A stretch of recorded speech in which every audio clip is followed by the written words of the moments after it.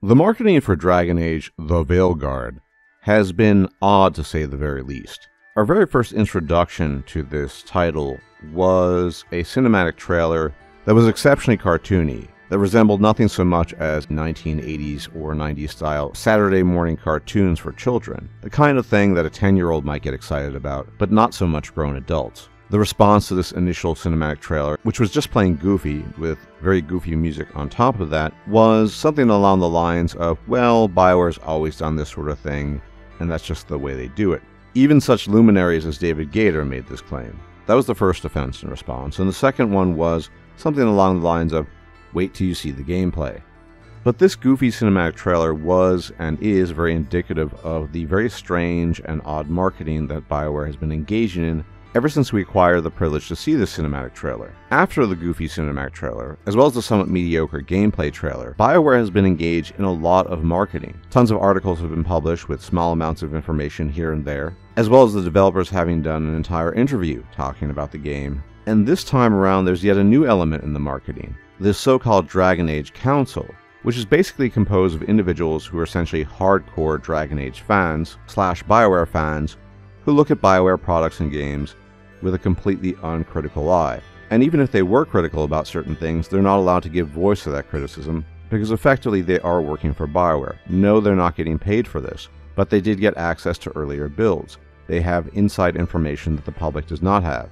And Bioware would not have picked these individuals on the so-called council if they were critical individuals who were also willing to voice that criticism. And that aspect of things follows a certain strand when it comes to the marketing and general perception of Dragon Age: The Veilguard ever since that first cinematic trailer. The idea that any criticism, no matter how level-headed or non-extreme, somehow fundamentally equates to negativity, because by my lights, what this council represents is this very uncritical perspective when it comes to games in general, and very specifically Bioware. And anything remotely critical, or anything expressing doubt or some skepticism, is instantly equated to negativity, in an extreme form of reductio ad absurdum. I'm not so sure about this aspect of the game. Oh, stop being negative, you're ruining the party, we don't want you anymore. And I can't emphasize this enough.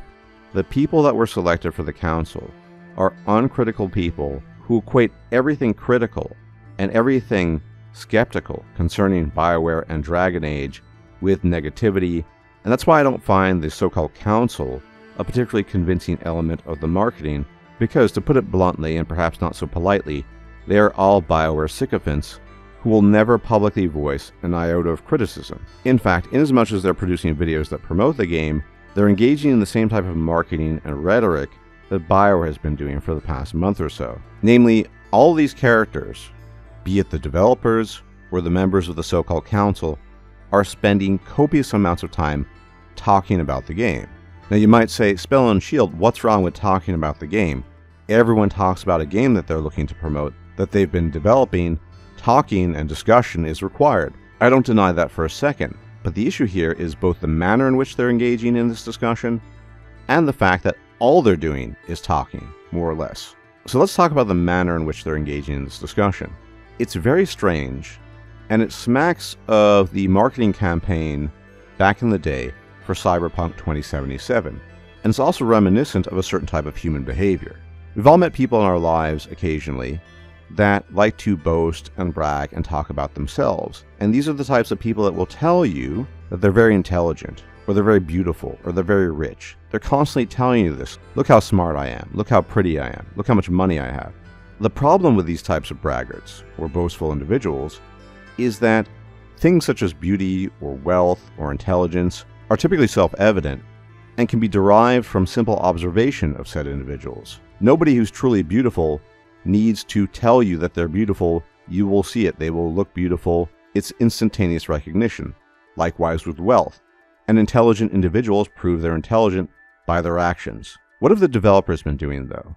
They've been engaged in a nonstop discussion and nonstop talks about how great they think their game is. How this is the best Dragon Age game ever.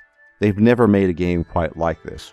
The characters, the companions, and even the combat is the best ever. We, the developers, are going to tell you how great our game is. We're going to tell you over and over and over. Again, very much akin to the individual who's boastful about their looks or their intelligence or their wealth. The response to this, I think, the appropriate response, is, no pun intended, show me the money. Bioware and their uncritical fans can talk about how great the game is until they're blue in the face, and we can listen to it again and again and again. But they provided no evidence for this. All we have is the biased claims of the developers and the civilian non-developer exponents of Bioware, such as the Council, telling us what we should think without providing any evidence for why we should think this way. And there's another curious thing if you think about it. Usually consumers, i.e. gamers, don't find developers heaping high praise upon the games they develop very convincing. Of course developers are going to say that their game is good. They made the game, they're heavily biased, and they have an incentive to sell it because the publisher and the shareholders demand that it be sold. And gaming consumers have been burnt on this formula for far too long, which is why I mentioned the marketing campaign for Cyberpunk 2077. We saw very, very little. We had developers talking about how great this game was, over and over and over, and then in similar fashion to Dragon Age, albeit without a so-called council, CD Projekt Red had people, prominent YouTubers, promoting their game in like manner based on limited exposure to the actual game, telling us repeatedly that Cyberpunk 27 would be the second coming of Christ. And 4 years later, we all know how that went. Needless to say, upon release, Cyberpunk 2077 was a buggy mess that did not deliver on the many, many promises they made about the game. But it did sell well precisely because of the lies in marketing, at least initially.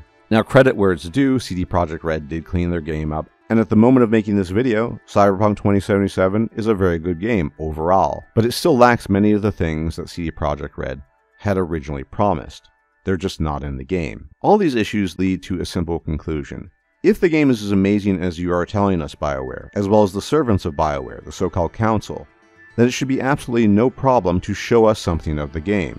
In the past month, we've heard many times about the much vaunted character creator, the greatest character creator they've ever made, and one that's being compared to the character creator of Dragon's Dogma. And apropos, Dragon's Dogma released their character creator a week before the game came out to the public so people could play around with it and see how great it was, and indeed it was very impressive. If Bioware is as confident as they claim to be, they can show us significantly more. They can show us the character creator, as I've just mentioned. They can show us more about the combat and the skill trees. Show us, please, Bioware, that the weapons have heft and weight behind them, that combat feels meaty and weighty when you're wielding a giant maul or two-handed sword. Show us how cool the spells look when you're playing a mage. And nobody's asking for significant story spoilers. We're told by Bioware and the Council that the game is beautiful, the most beautiful game that Bioware's ever made.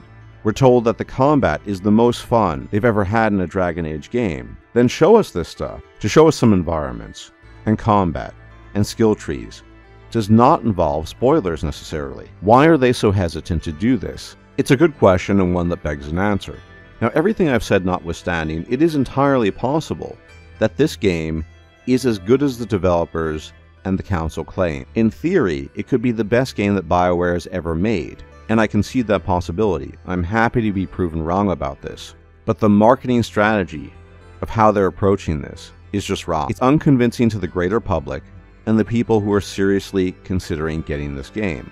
I think a good example, and forgive me for bringing up this example because it's a very common one, of how marketing for a game ought to be done is that of Baldur's Gate 3, to be perfectly frank. Larian never bragged about their product, but they did show us their product. And obviously Early Access contributed to this marketing, but that's a separate discussion for a different time. We got the panel from Hell, introducing new races, new classes, and gameplay mechanics. That is how you market a game. Yes, talk about the game, but show us something. When it comes to such things, words are ultimately cheap, and a picture says 1,000 words, as the saying goes. So I think it's time for Bioware to step up to the plate and stop praising their own game and show us the things that make this game good. Show us gameplay.